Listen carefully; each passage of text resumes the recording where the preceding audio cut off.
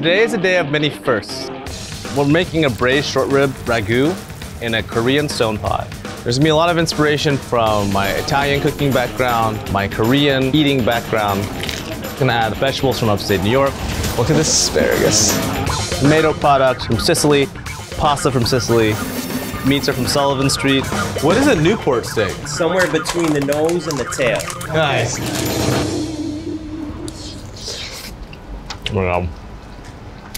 It's so good.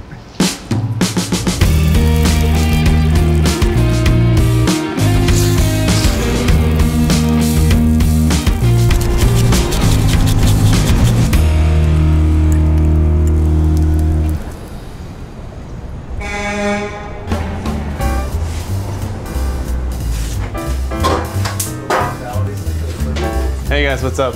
How's it going? Good, good, man. It's good to see you. You have beef short ribs, right? Of course we do. We got everything. Can you cut them for me into like, you know, 2-inch chunks? No problem. We got the best butcher, my cousin Sal. All right. Sal's got it. Yeah, show me how big. Can we maybe go almost like bite-sized? Okay. So I'm cooking them in a little pot, like a little stone pot. So you want to do what, pieces like that? Yeah, perfect. That's perfect, yeah. What are you making? Well, I'm gonna braise short ribs, and I'm gonna cook them in like a stone pot in this like wood-burning, gas-burning oven. Do you cook or no?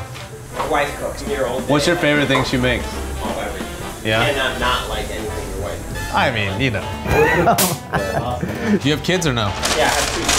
My 6-year-old tells everybody he's gonna be a butcher one day. No way. Oh man, that must feel nice. Don't do it. Yeah, no. My son's the same. I'm like, don't. He wants to be a chef. Listen, my father used to tell me all the time, be a dentist, be a dentist. He was be a dentist. I said, what do I have? Being a butcher. What am I gonna tell my kids the same thing? Don't be a butcher, you know? Yeah, but I think if your dad said to do it, you wouldn't have wanted to. Maybe, it's because he said don't do it. That's why you're doing it. Exactly, him too. That's why. I wanted to hang out with family. That's cool. Thank you guys so much. I'm gonna bring you short rib when it's done, and you guys gotta try it. Of course, no problem. Listen, we love to eat. I mean, I'm not scared.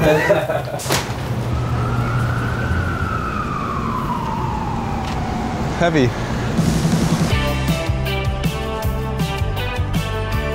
Growing up in Oklahoma, my parents, they would drag me to farmers markets. I do recall like having good produce. After living in San Francisco for a long time, I was very spoiled there. But there's amazing produce in New York. This is the best gochugaru. I love this stuff. It's so incredible. I'm gonna add some gochugaru in the short ribs. Well, Lois has the best carrots. They're also sometimes the tiniest carrots you'll ever see. They're very cute, but they are so flavorful. It makes a beautiful braise. Oh, no. Rejected.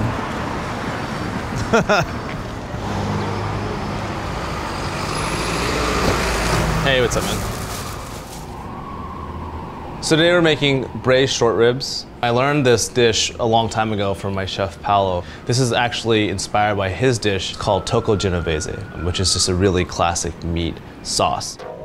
I like to start by marinating first. You can marinate it for as little or as long as you'd like, but if you can do it a day in advance, it's really nice. So I'm gonna start with 2 pounds of short ribs. So the marinade is very simple. It's just equal parts red and white wine. I like to do a little bit of both. I think it gives it a lightness. From there, I like to marinate the vegetables in the wine too. Because you're cooking with really intensely hot heat, these vegetables will not only lend their flavor to the wine and the meat, but also because they're soaked in wine, they'll be a lot more forgiving when you're cooking at a high temperature. They won't burn. They'll almost steam and kind of soften. I'll drop those right in. So I'm gonna go back here and grab some herbs that I have. If you're marinating it for a long time, I really believe less is more. 1 sprig of rosemary, 1 sprig of sage, 1 sprig of parsley is enough. Okay, so now I'm just gonna cut up half an onion.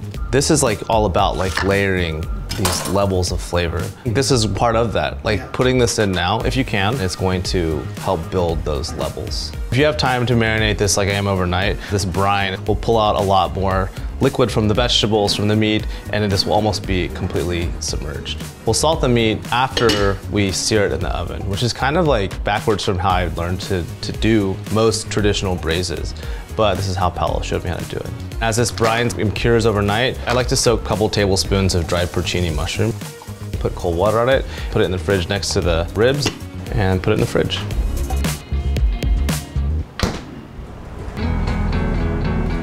My favorite place to eat short ribs that have been braised and stewed like this has been Chodongal in Koreatown in New York City.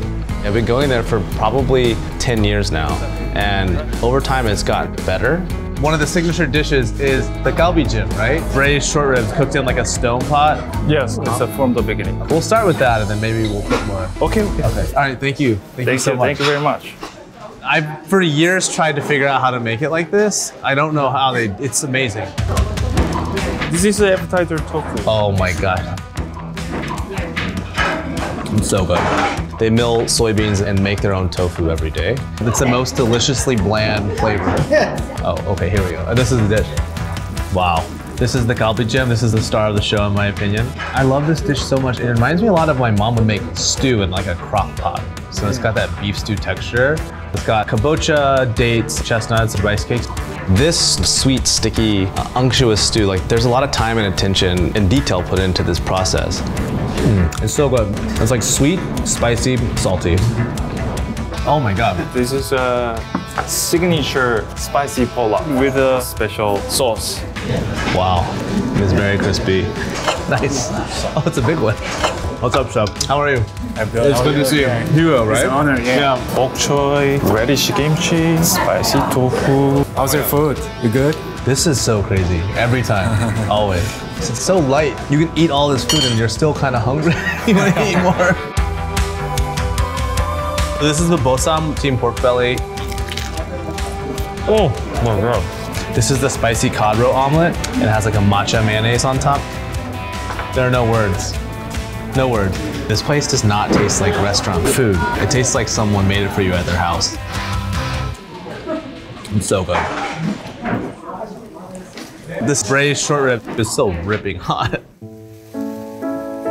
How long does it cook? Does it cook for a long time? We cooked the beef at the first time and then for about 3 hours.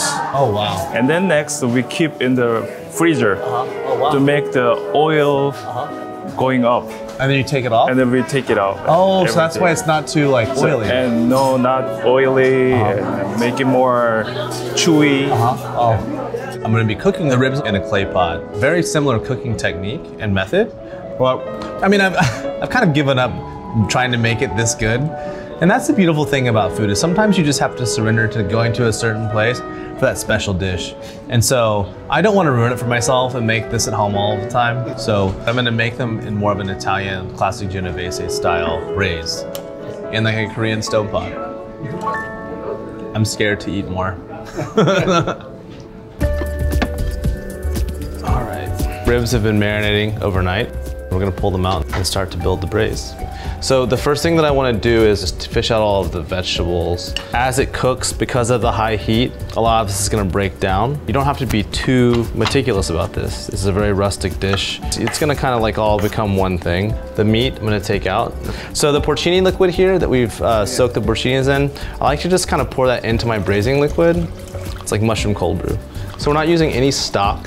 We're really just using the liquid that's in the vegetables that have been pulled out or the meat that's been pulled out from the curing process. In the end, all this is just gonna become part of the sauce. This is a great size for if you're gonna be serving this dish over pasta of any type. You're not gonna get like a really deep, heavy caramelization. You don't really need that. You're just trying to get the essence of all of this into the fat, which will then become part of the sauce. And it's all about layering that flavor, all those levels of flavor. If you can get a stone pot, or a, clay pot, stone pot, whatever you want, this is really great. This is really important. The meat, blotted on a paper towel. The beautiful thing about the dome, a little bit of the wine still on the ribs, it's fine. It gets so hot, it's going to get that restaurant steakhouse sear. So I've had this preheating for about 30 minutes, and it's about 878. It doesn't need to be any higher than that, that's really hot. I want to get a really hot sear. I'm going to go closer to the heat source. I'm using gas here. And at this temperature, the meat will tell you when it needs to be flipped over. You'll start to see a nice crust forming on the top of it. I like to sear with the fat side facing up first. The fat will render down into the meat. Look at it and pull it back, kind of monitor where it is. You can see that's only been about 2 minutes in the oven. I'll turn it around. It's cooking in that fat, but it's really the heat is all coming from the top. So we're kind of getting that burger crust on top of it. What I'll do now is be really careful here because there's a lot of fat. You want to just flip this over now. And when I flip them over, you know, monitor your heat. The temperature gauge is the overall temperature of the entire dome, but there are different heat zones. So this side of the oven is around 700. So I'm gonna start preheating my pot here to sear my vegetables. So very, very carefully, you wanna take these out and let these rest. It's really important, again, to make sure that you're this is the sweet sounds of New York City. You wanna make sure that the temperature of whatever cooking vessel you're using can withstand the heat. It's around 500 degrees, so it's really hot. I'm gonna pull it out. I'm gonna go in with a couple tablespoons of olive oil, a little bit of melted butter. Just kind of let that go there. And you wanna start to add your sofrito here. Because this is wet, it's not gonna explode. Just mix this through the hot fat so everything's coated. A teaspoon of kosher salt here. Add about a tablespoon of that fat here. Mix that through, and then we're gonna go right back in the dome. You wanna turn the heat to low. You just wanna let that sweat. You don't want any color on the vegetables, really. I'll add about a tablespoon of tomato paste. And I'll just fold the tomato paste through the sofrito and the fat. When the oil and the fat begins to start to go red, you're pretty much ready. That's good. So from here, I'm gonna start layering the ribs with the bone side down. The radiant heat and the moisture will kind of base the top of this rib. Now we're gonna add a teaspoon of kosher salt. I've got some tomato puree, pour that right on top of the ribs. I like to stir to make sure everything's just really well incorporated. Go right on top.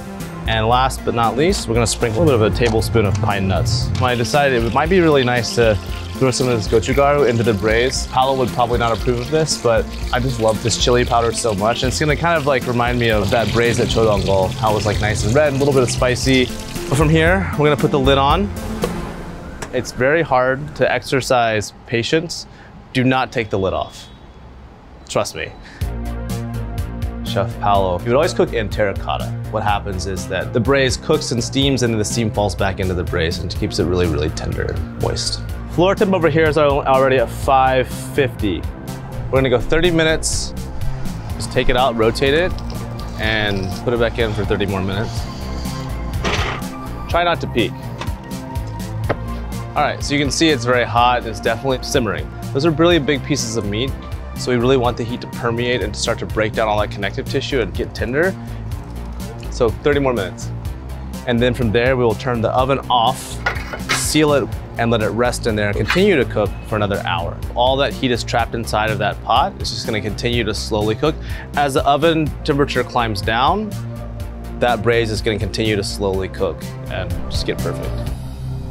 All right, it's been an hour. The braise is finally done. 2 hours total cooking time.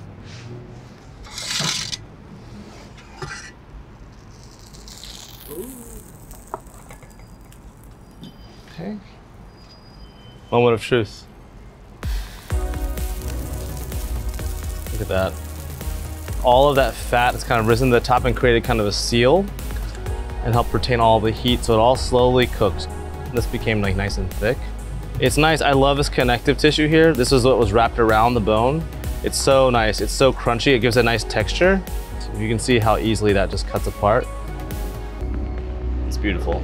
It's jiggly, it's soft. All the connective tissue is broken down, but it holds together perfectly. Kind of reminds me of competition style barbecue pork ribs. Competition barbecue pork ribs wouldn't pull away from the bone, but the meat would be so tender, but also have a little bit of snap to it. So I just so happen to have some leftover pasta from last night. This is bucciate from our friends at Bottega Sicily. Turn the oven back on really quickly, and I'm just gonna rock a really quick pasta. I'm gonna go with a little bit of olive oil, a spoonful of this meat braise, scoop from the bottom. I make this braise for the sauce, the braising liquid. When we get at Chodongol, they actually remove the fat cap, so it's nice and lean. In this instance, if you're cooking with pasta, you want that fat to emulsify and create a creamy, viscous sauce. A little handful of pasta, and I'm just gonna fold this pasta into this short rib sauce. And from this point, there's no like further cooking. We're just like looking to marry everything together. You just wanna cook this until that butter melts. And if it gets too tight, just take a little bit more of your sauce. Dressing a pasta is kind of like dressing a salad. You want just enough to where the last bite is dressed, but it's not too saucy. Just finish with a little bit of grated Parmigiano Reggiano. Oh my God. It's so good. I love the color that gochugaru gave this. That little kick of heat, so good. Everyone should make this. Oh my God. Someone else has to try. It's really good.